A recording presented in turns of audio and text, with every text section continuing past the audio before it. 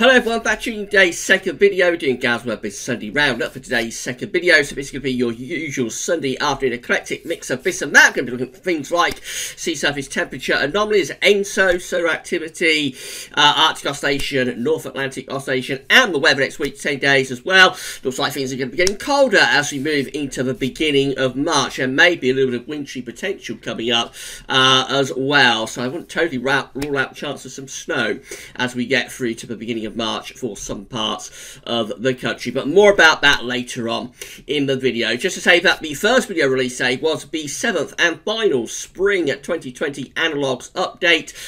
Loads of analogues including that one. It's a bit of a bumper edition to sign off with, and of course that's ahead of the spring forecast being released on Sunday, a week today, 1st of March, we'll release the spring forecast then. So, got a season one around it to do on Saturday before that. But, yeah, we're pretty much at the end now of the spring update. So, have a look at that when you've done with this video. It'll be placed on the spring updates page hopefully tonight. I may have to put it on the spring updates page tomorrow. Very busy day today, but I'll get onto the spring updates page either tonight or tomorrow with a written summary going over everything that we discuss in the video.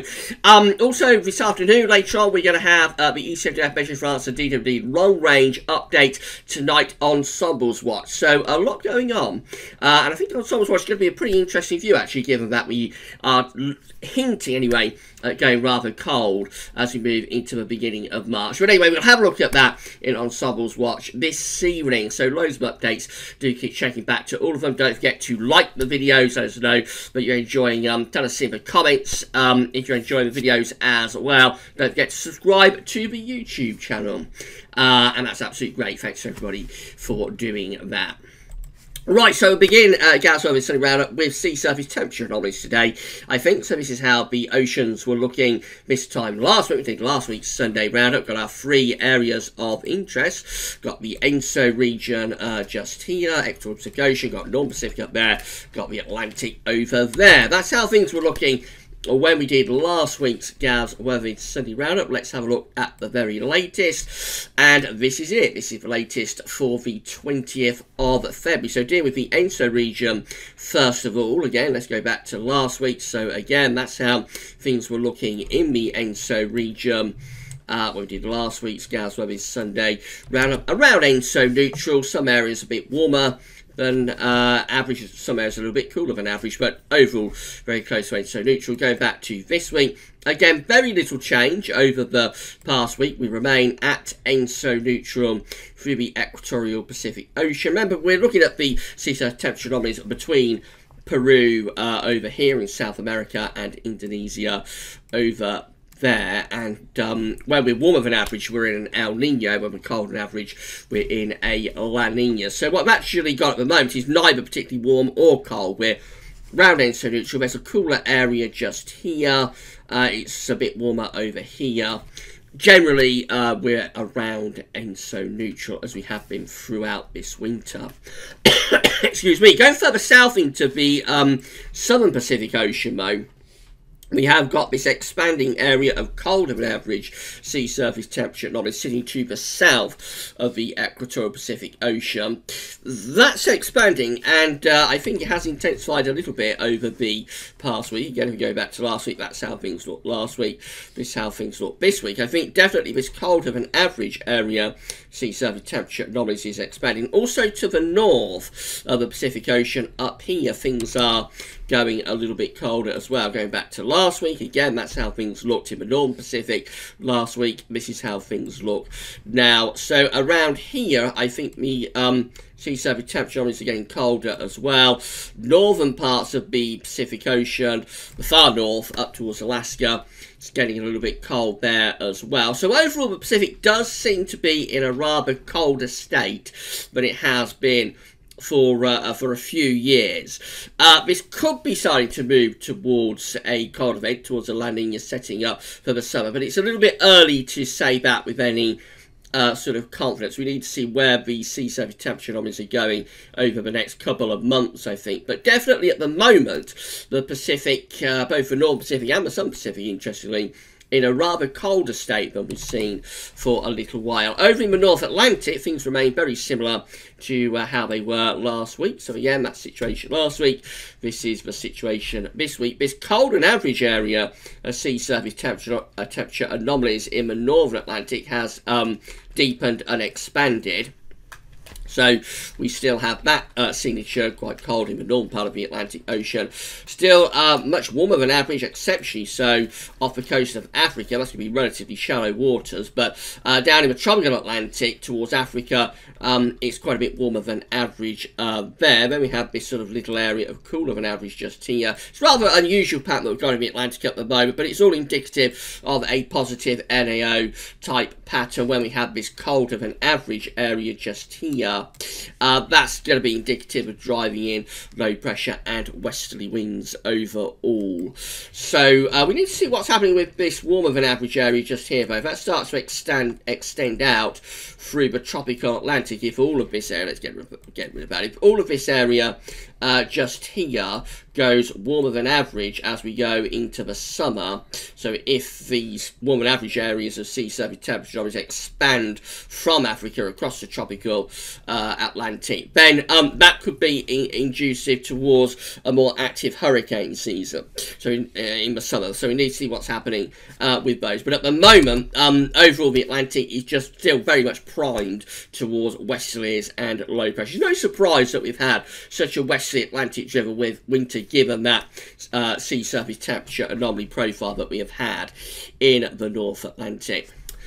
Southern Oscillation Index is looking like this. This is from Queensland Government, which is part of the Bureau of Meteorology. Southern Oscillation Index is just an index that's reflecting the atmospheric state. It's not driving anything in its own terms. It just tells us what the atmosphere is doing. So when the SOI is in its negative phase, we're going to have an El Nino type atmospheric state. When the SOI is in a positive phase, we're going to have a La Nina type atmospheric state. It's measuring the air pressures between Darwin and Tahiti. So if we scroll down and have a look at our daily returns, you can see that a few days ago we went very negative actually with the SOI. So these are our air pressures just here and here in these two columns, and then this is the overall SOI number that we have here. And for the 15th of February, for example, very negative, minus 21.95. That's an atmospheric setup that's strongly reflective of El Nino. 16th of February, again, minus 18.20.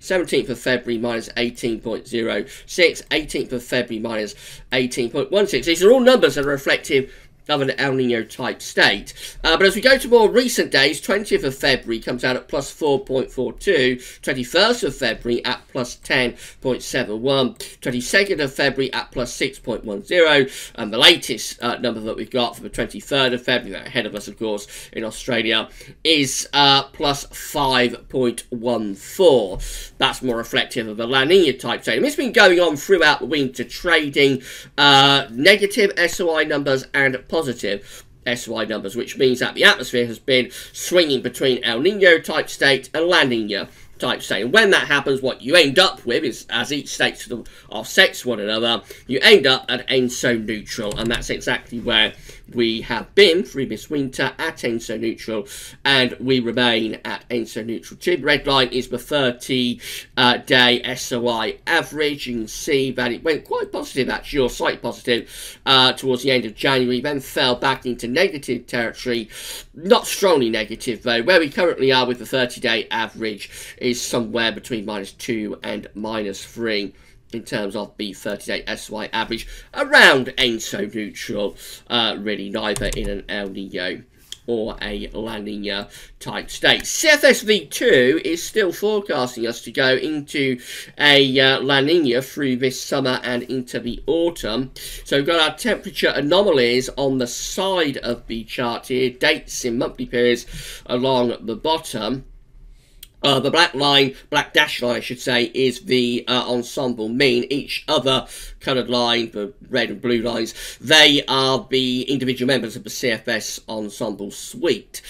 So at the moment we're around here, so around ENSO neutral, just into sort of borderline weak El Nino territory. Remember, the all important numbers are 0.5, either above or below average. To reach El Nino threshold, you need to be 0.5 or more, half a degree or more above average. To reach La Nina threshold, you need to be 0.5, half a degree below average, and you need to do that over 5 tri-monthly periods as well. So there is quite strict criteria about getting either an El Nino or a La Nina designated. Anyway, where we are right now is somewhere on the border between sort of ENSO neutral and slight El Nino, but by the time you get through to April, just there, the CFS ensemble mean has us sort of backed into ENSO neutral condition. By the time you get through to July, actually we're going into a La Nina. That's quite a rapid transition from where we are right now, sort of borderline El Nino to ENSO neutral, into a weak La Nina within sort of 2 or 3 months. So quite a quick transition into a weak La Nina by July, and then beyond that, the CFS has ensemble mean has things trending down further, reaching moderate La Nina threshold, actually minus 1.5, reaching moderate La Nina threshold by October and November. There is quite a bit of scatter within there, so we've got a few ensemble members down here, these blue ones down here, that are going for a very strong La Nina event. Obviously they're outliers, but they're going for a really, really strong card event. Conversely though, these ones up here,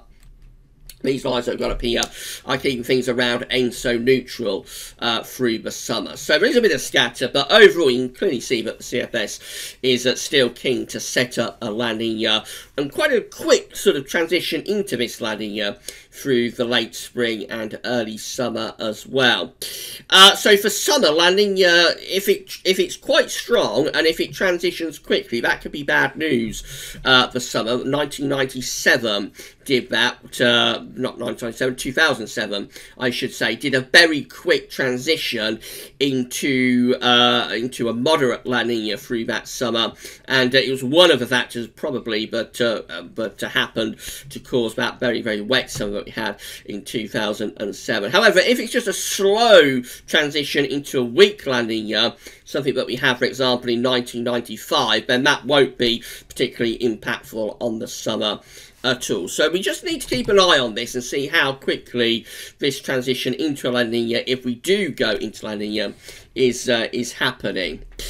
This is only one model, of course. Other models are not as keen on setting up a La Nina for this summer, and we're going to talk about this in depth in the ENSO update that we're going to do on Friday. We'll do February's ENSO update on Friday, and we'll get several models together and see what the general consensus is about the prospects of this La Nina then. So more about all of this on Friday evening. Moving on to solar activity, so this is how the solar disk is looking on outside of this day from solarham.net. We have a spotless solar disk, no sunspots at all. Solar activity is at very low levels, therefore, because there's no sunspots to be seen. And Solarham is reporting that solar activity is expected to remain at very low levels for the next 3 days at least.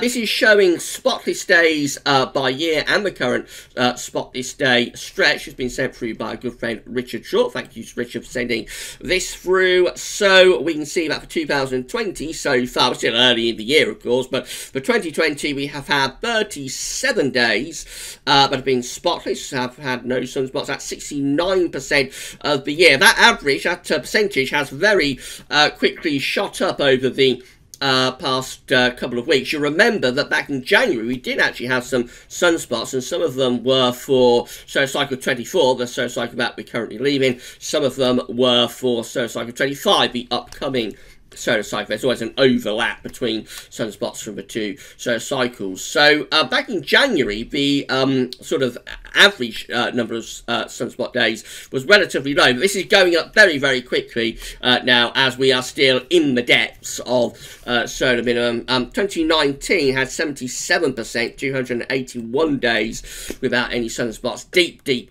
solar minimum in 2019. So we can expect this average this percentage of spotless days to continue to increase, I think, over certainly the first half of this year. And then in the second half of the year, as we probably go into solar cycle 25 sometime through the summer, I would have thought, maybe a bit earlier than that, maybe a bit later. But through this year, we'll probably go into solar cycle 25. By the end of the year, we'll probably see sunspots beginning to lift up. Though having said that, the last solar cycle was a very, very slow lift up.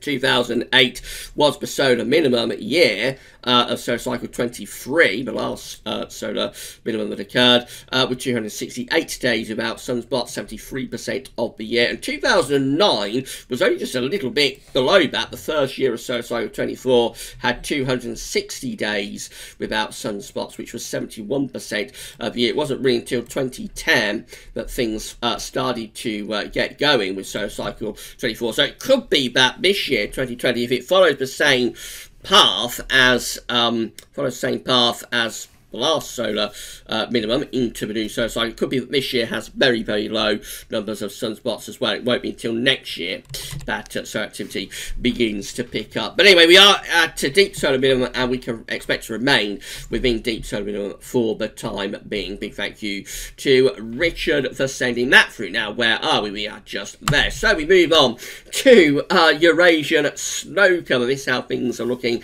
in terms of Eurasian snow cover at the moment. Again, it looks very, very poor across most parts of Europe. All of the areas that you'd expect to see snow in late February are basically snow-free. So, for example, most of Ukraine is snow-free. Much of the Baltic is snow-free as well. We've got parts of Finland just here, but it's snow-free. Many southern parts of Sweden are snow-free, and even into western parts of Russia, actually. Western Russia has become snow-free as well over the past few days, but the extreme west of Russia, I suppose I should say. We do have snow over mountainous areas, so if you're off to the Alps, you will still be able to find some snow there if you go high enough up anyway. But it's a very, very poor season this for snow cover. However, we may see increasing snow cover as we go into the final days of February and the early days of March, not just in the UK, but across some parts of Europe as well. So we could start to make up deficit a little bit. Obviously, we won't be able to make up the overall seasonal deficit as we are nearly at the end of this winter, but we may start to see improvements with snow cover across some parts of Europe over the next week or two. We'll have to wait and see about that, of course. Most parts of Russia are covered with snow, as you would expect, away from the extreme west. And all of this yellow up here, this is where we've got Arctic sea ice. So we have got pretty decent amounts of Arctic sea ice. Not sure it's all that thick, but we have got pretty decent amounts of Arctic sea ice as a result of this extremely zonal winter, which has kept a lot of the cold air bottled up within the Arctic and polar regions. This is actually showing Arctic sea ice extent for this season. That's the blue line just there. So we have dropped that down a little bit over the past few days. That's been our most recent peak just there. We've sort of levelled it off and dropped it down a little bit over the past few days. But if we compare that to recent averages, so we've got the 2011 to 2019 average just there. That's this second blue line. You can see we're still above that, so we're still doing better in terms of Arctic sea ice extent. Remember, this doesn't look at ice thickness, just looking at ice extent. So for ice extent, we are still above the 2011 to 2019 average. That's this year. That's 2011 to 2019 average. So we're above that. We're doing better than the most recent average. If we put in the 2001 to 2010 average, we did reach parity with that around a week ago, you remember. We've dropped it down a little bit, though, since then. So we're now slightly under the 2001 to 2010 average. We're not far from it, but we're slightly under it. And, of course, then the more further back we go, the more ice we get. So we go to the 1991 to 2010 average. That's the green line, and we're well below that, as you would expect. And we're also even further below the 1979 to 1990 average. That's that orange line just there. So we have to put this in context. Yes, we've done a little bit better for Arctic sea ice extent for this season. We're still above our most recent 10-year average, 2011 to 2019. We've fallen a bit behind 2001 to 2010, not all that far from it, but we are way below the 1991 to 2000 and 1979 to 1990 average, as of course you expect after so many years of drastic sort of Arctic sea ice melting that we've had over the past 10 to 15 years or so. But again, let's just say we are doing a little bit better for Arctic sea ice extent for this season. Now, this is showing the QBO. This is from NASA, so I thought I'd just throw this in. We'll be getting February's QBO number at the beginning of March. We're still struggling to hawk this easterly QBO up, however. You'll remember we are going into the easterly phase of the QBO, the quasi-biennial oscillation. So it's just an index again that's reflecting the atmospheric state, this time looking at the strength of the zonal winds. So when you're in a westerly QBO, zonal winds will be strengthened. When you're in an easterly QBO, zonal winds will be weakened. It's a very regular cycle from westerly to easterly, back to westerly, back to easterly. It should be like a pulse. It should be very consistent, and does go awry occasionally, but the QBO should be very, very consistent. The current phase that we're in with the QBO is easterly QBO descending. So with this, you have to think that this is the top of the atmosphere just here. That's the stratosphere, 10 HPA. This is like the surface. And the boundary level of the atmosphere where weather takes place, the troposphere, is between 30 and 50 HPA. Now, you can see actually the last easterly QBO phase that happened from 2017 to 2018. That's this blue, greeny coloured area just here. And then the most recent westerly QBO is this sandy coloured area just here. So you'll see how the last west to east transition phase of the QBO happened very easily. Notice how these blue and green colours just descend very easily down through the boundary levels of the atmosphere, reaching the troposphere around there sometime in the summer of 2017. And then we go into the easterly QBO, which lasts through the rest of 2017 into the first half of, or most of 2018. Westerly QBO, again, same idea. It descends very easily late in 2018. And there we are through 2019. We're in a westerly QBO. Where we are right now is the easterly QBO is descending. We've got these green and blue colours up here, but it's not descending easily. It's not doing it anywhere near as easily and straightforwardly as the last easterly QBO phase descended. So if I zoom in, let's close in on this chart, you'll see that, yes, at the top levels of the atmosphere, we've got those blue and green colours. That's the easterly QBO sitting in the top part of the atmosphere. Also got a little bit just here. So around sort of 40 HPA to 50 HPA, we've got some the EC QBO is there. But you see we've got these raggedy looking sandy coloured area, brown coloured areas still continuing along this dashed line just here, which is 30 HPA. And that's just the westerly QBO refusing to die, if you like. That just is clinging on by its fingertips. And the easterly QBO is not descending easily into the 30 to 15 HPA level. Now, I think we are going to get this easterly QBO going. It's just taking quite a while to do it, but I don't think it's going to be much longer before we go definitively into the easterly phase of the QBO. I suspect it will happen through the spring. We are transitioning into it, but it's a very, very slow transition.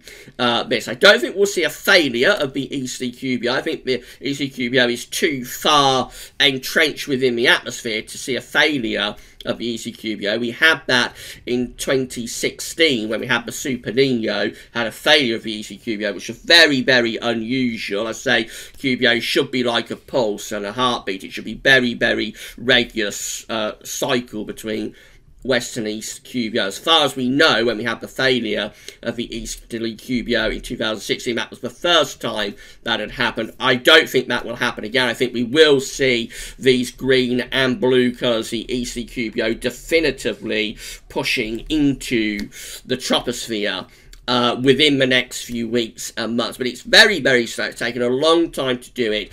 And at the moment, this westerly QBO just sort of clings on by its fingertips. These brown areas are gradually getting more and more raggedy, so they are going to go, I think, before too much longer, and then we will go definitively into the easterly phase of the QBO. Next winter, 2020-2021, should be an easterly QBO winter, possibly quite a strong easterly QBO winter, and so that will favour, but not guarantee, it will favour a rather colder winter next time.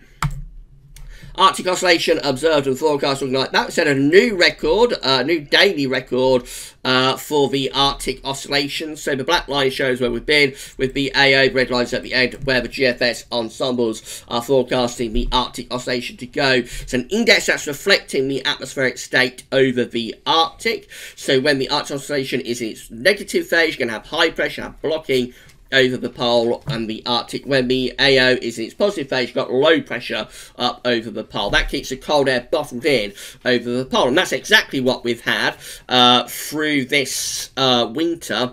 We've had a very strongly positive Arctic oscillation pretty much throughout the whole of winter, although it did go slightly negative there in the second half of December. But other than that, the AO has been in very, very solidly positive territory throughout the whole of the winter, and it remains extremely positive. In fact, just yesterday, or the day before, I think we reached a new record for the Arctic oscillation, beating the previous record, which was set just a few days before that, back in the earlier part of February. So we've been getting these peaks within the AO. The first one happened just there, around the middle of January. We didn't think the AO could go any higher than that, really, but yes, we went higher than that in the first half of February with that peak just there.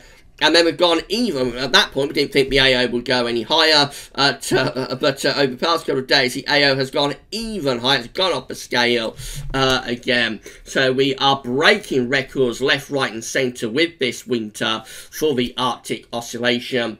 It can't remain at that level for very long, so what's going to happen is that over the next few days, the AO will do a bit of a plummet, actually. That is quite a plummet. Still, though, even when it bottoms out, as we get towards the end of February just here, still in positive territory, and that's like solidly positive AO territory, really. It's just not exceptional record-breakingly positive, and the GFS ensembles are keeping the AO in positive territory through to the early part of March as well. It tells us that from an Arctic perspective, we remain devoid of northern blocking as we have been throughout this season. We're going to keep more low pressure going up over the Arctic and over the North Pole. So broadly, from an Arctic perspective, this zonal winter continues. One change is with the NAO, though. So again, this is an index that's reflecting the atmospheric state, not driving anything, just tells what the atmosphere is doing. When the black line shows where I've been with the NAO, red lines at the end where the GFS ensemble is forecasting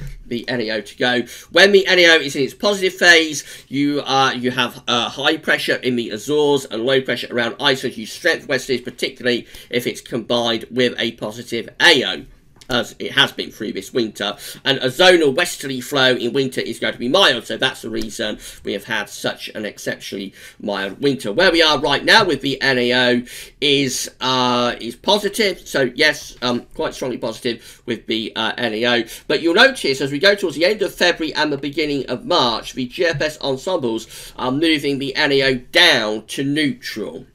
It's a very subtle change. We're not going negative with the NAO, so we're not replacing the low pressure around Iceland with high pressure and high pressure around the Azores with low pressure. You're not having a flip on the pattern as you would get in a negative NAO. Nevertheless, it is a bit of a change, and it possibly allows something a little bit colder to begin to move in to northern parts of Europe as we get through to the end of February and the beginning of March, while still driving in from the Atlantic, still Atlantic-based, Atlantic-driven. We could be on the cusp of something just a little bit colder, perhaps a little bit more in way of wintry weather as we go through to the end of February and the beginning of March. So that's the reason I said we may see snow cover beginning to improve a little bit across some parts of northern Europe in the next few days, the next couple of weeks.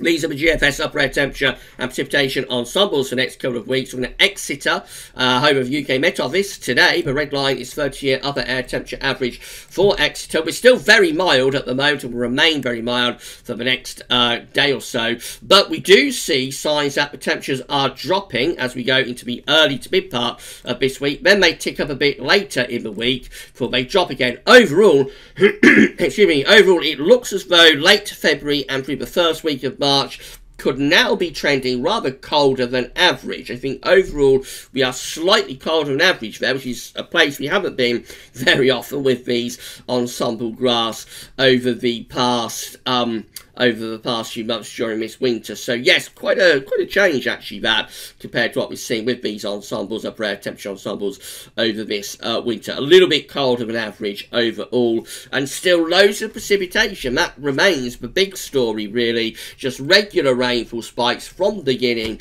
to end. This is for Exeter, so it's exposed to the Atlantic, of course, down in the southwest of England. But nevertheless, it's indicative of the fact that even into the first week of March, we're likely to keep things very unsettled. And with the air getting colder, that's how the wintry potential is growing, perhaps, as well. Temperature anomaly showing something that we haven't seen for a very, very long time. This is a temperature anomaly from the 23rd of February to 2nd of March. It's below average. A colder than average week is being forecast pretty much through the whole of the UK and Ireland. That's very, very, very rare for this winter. We haven't seen that for a really long time. Also, large parts of Scandinavia looking quite a lot colder as well in the week ahead. So, definite change there. Compared to what we've seen through most of this winter. Precipitation-wise, for 23rd of February to 2nd of March, it remains unsettled, above average precipitation, with temperatures going colder than average, increasing wintry potential.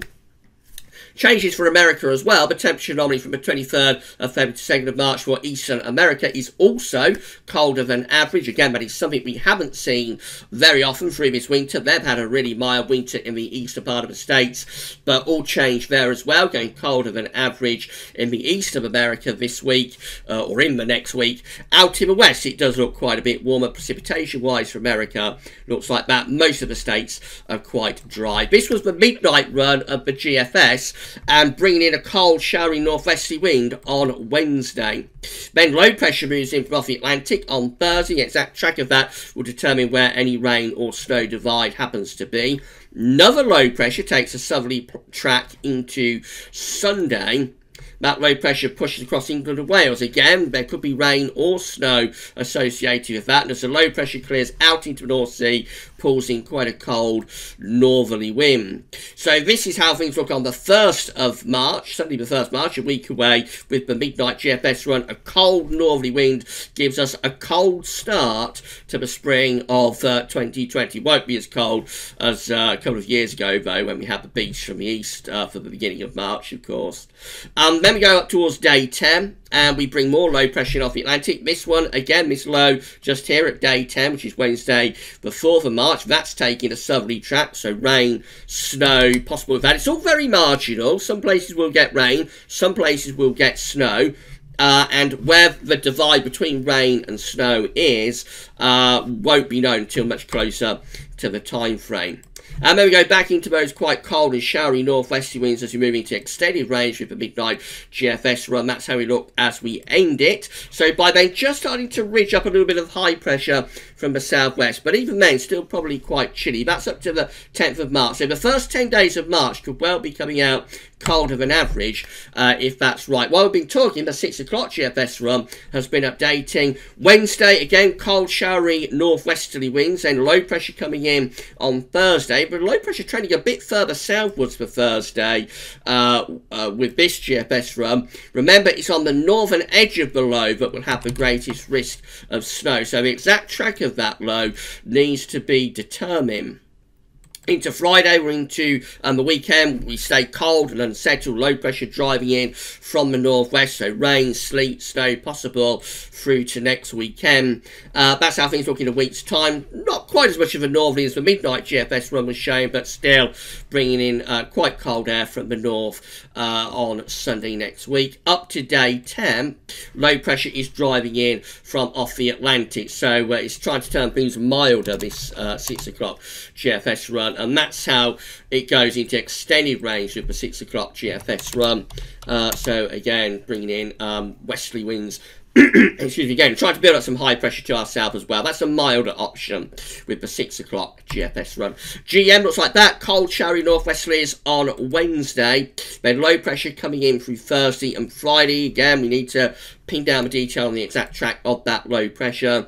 Into next weekend, again, looks unsettled and potentially quite cold. Rain, sleet, snow, definitely a possibility next weekend. Then we're into those westerly winds as we move up towards day 10. That's how it looks as we get to day 10. Unsettled. Winds are coming in from the west to slightly northwest. Rather chilly, quite cold really, and still quite showery. With jet streams moving southwards as well. We talked about this in yesterday's video. The black line is a jet stream that's shifting southwards in towards Biscay and northern parts of Spain. ECM, again, cold and showery northwesterly winds on Wednesday.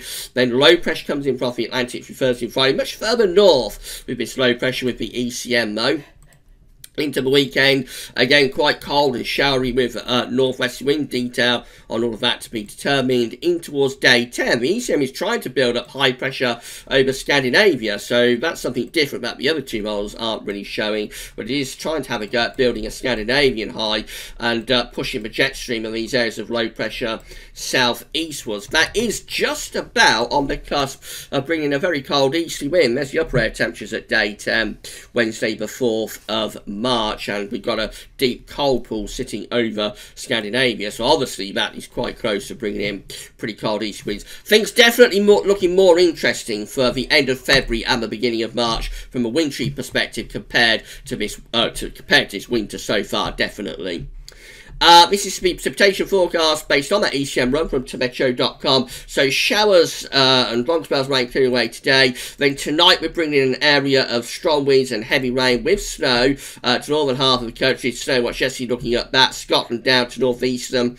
England looks like it has the greatest risk of snow overnight tonight and into tomorrow morning. Rain further south, that pushes away and leaves us with cold and showery northwesterly winds for Tuesday and for Wednesday as well. Then this low pressure is coming in through Thursday and into Friday. That brings snow to the north and not too much rain down to the south. Turns very wet there though on the 28th of February. That's Friday. Very wet across England and Wales.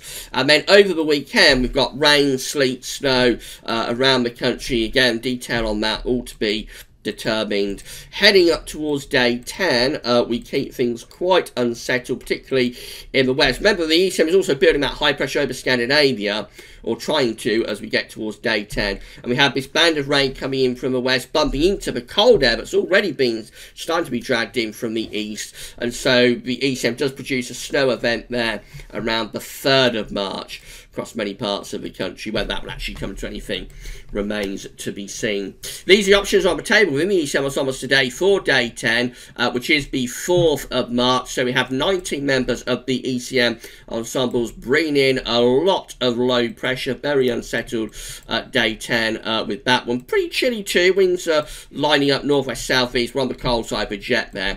18 including the ECM control and operational runs. Again, low pressure is across northwest parts of Europe, and 14 again has us under low pressure. All roads leading to unsettled and quite cold conditions for the early part of March. In 2 weeks' time, these are the options that we got. That's signs of a change, as there's quite a lot of options. This is for the 9th of March. We have 11 members of the ECM ensembles with high pressure to the south, low pressure to the north. Still a bit unsettled and milder. 10 with a trough of low pressure to our east, unsettled and cold, bringing in winds from the north. Another 10 with high pressure setting up to our north, high pressure between Iceland and Scandinavia, low pressure to our south. That will bring in an easterly wind. That's turning us into an easterly. Presumably the Scandinavian high takes over there on those 10. 8 with low pressure to our east, high pressure out to the west, quite showery and relatively cold.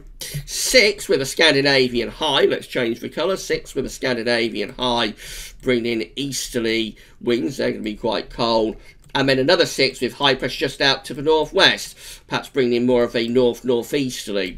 So a lot of options on the table as we get through to the second week of March. We could be seeing signs of high pressure developing as we get towards the second week of March, which would settle us down. The exact position of the high pressure would determine whether it's a cold ridge or whether it's whether it brings spring-like weather. But maybe hints and signs of a change for the second week of March.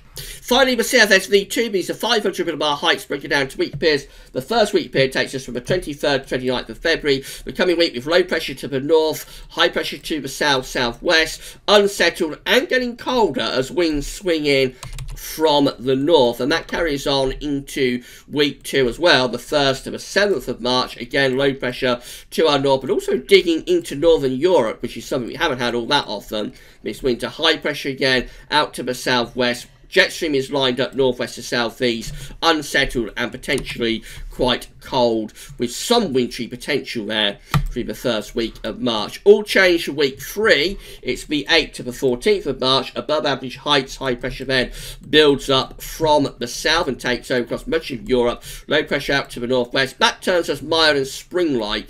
The CFS wants to develop this ridge into a spring-like pattern in the second week of March, and that goes on into week 4, which is the 15th to 21st of March. High pressure then centred across central parts of Europe, brings up very mild air from the south. So the CFS does show high pressure taking over as we go through into March, and it's a warm ridge. Finally, March itself is looking like this with the CFS. It's 700 millibar height anomaly, still going for the same idea that it has been throughout its forecast this month. High pressure to the south, low pressure to the north. It's a more anticyclonic month than we've had, but not without some influence from the Atlantic.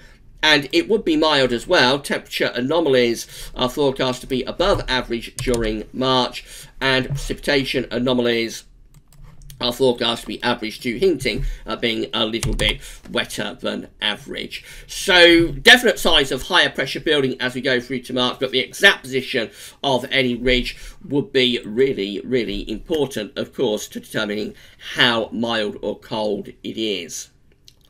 Finally, if you've been enjoying the videos just lately, please consider becoming a patron for Gaz Weather. We've got 62 patrons so far, so hello and a big thank you to our 62 patrons. If you'd like to become a patron for Gaz Weather and give us a ongoing monthly donation, be anything from $1 a month upwards, you can come to Gaz Weather's Patreon page. You can sign up for a Patreon account, assuming you don't already have one, and then you can become a patron for Gaz Weather. You pull in with all of the other patrons, and thank you so much to everybody for doing that. Thank you so much to all of Gaz Weather's patrons. We hope you're enjoying the content that we're producing at the moment, even if this winter was a bit disappointing from a cold perspective. Alternatively, you can become a donor through PayPal. So if you'd like to give a donation to Gaz Weather's through PayPal, again, you just come to the Gaz Weather's PayPal page. We link to both Patreon and PayPal on all of the pages at gazweathers.com, and also in the description at YouTube. You just come here, sign into your PayPal account, and give whatever donation you would like to Gaz Weathers, and that's absolutely great. Thank you so much to all of our donors and patrons. You're helping us to pay for the content, helping us to keep the website gazweathers.com online and keep the content going. So a big thank you to all of our patrons, and a big thank you to all of our donors. Whether you do it through Patreon or PayPal, you get a shout out in videos I will say thank you so much for doing that, as long as you want one. Right, so that's it for GWV Sunday Roundup for this week. Hope you found it interesting and informative. Don't forget to give the video a like, let us know in the comments what you thought, and also subscribe to the YouTube channel. Later on, we're going to have the ENSO Metro France and DWD long range update. That'll be coming up around 3 for this afternoon. Tonight, we've got Ensembles Watch. I'll try to get that final spring analogues update onto the spring updates page this evening with a written summary. If it's not tonight, then it will be tomorrow. But for the Sunday Roundup, that's all for now, and thanks for watching.